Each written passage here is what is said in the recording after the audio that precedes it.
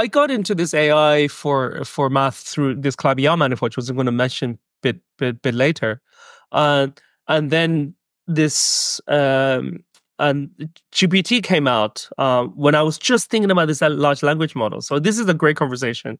So I was typing problems in calculus, right? Freshman calculus.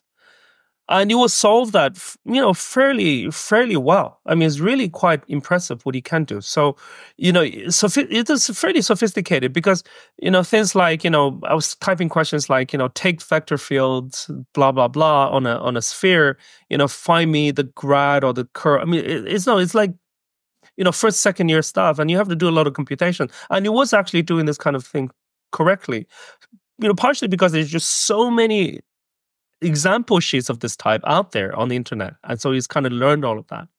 So I was getting very excited, and I was trying to sell this to everybody at lunch. I was having lunch with my usual team of colleagues in Oxford over this, and of course, lo and behold, who was at lunch is the great Andrew Wiles, and I felt like I was being a peddler for GPT LLM for mathematics to perhaps the greatest living legend in mathematics.